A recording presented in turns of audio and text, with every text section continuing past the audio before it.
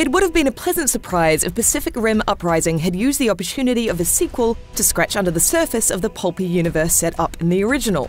But unfortunately, it doesn't. While its fight scenes are still breathlessly fun, Uprising's script is disjointed, leaning heavily on the charming shoulders of Star Wars star John Boyega at the expense of developing the rest of a youthful, spirited new cast.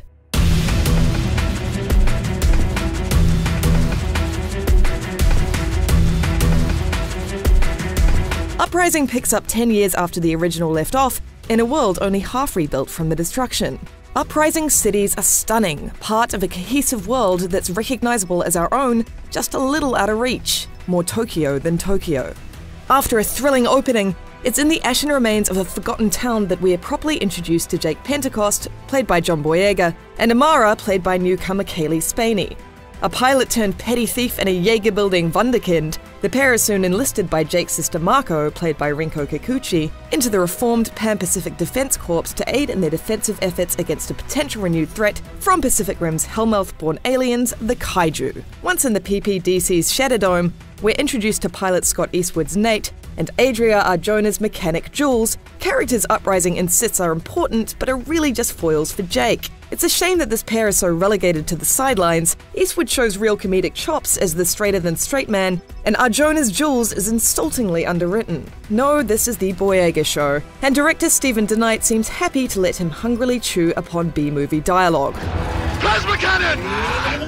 With so much screen time, it's fortunate that Boyega is likable. Even when he stretches a gag out for a little too long, he has enough lattice charm to get away with it. Spaney's Amara doesn't experience quite the same good time as her male counterpart, but she does get the more sincere and interesting storyline. Thrust into a group of Jaeger pilots in training, she must learn to drift with others in a fairly obvious metaphor, but Spaney sells Amara's struggles to connect. Considering the important role these cadets play later on in Uprising, I would have loved to have learned more about them throughout. Such half-baked characterization can be attributed to a screenplay that feels as if two drafts were inelegantly squashed together, with two plot lines jockeying for position. This also means that Uprising's most interesting new ideas are left by the wayside, and giant leaps of logic are made in order to propel a bursting-at-the-seams plot forward at a breakneck pace.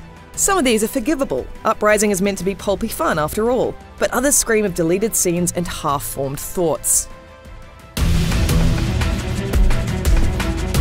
Still, if all you're here for is to watch the Kaiju fight the Jaegers, there's plenty to enjoy in Uprising. Fights are faster this time around, the story's justification for more nimble human-like movements is upgraded Jaeger tech, but the fluidity doesn't take away from the viscerality.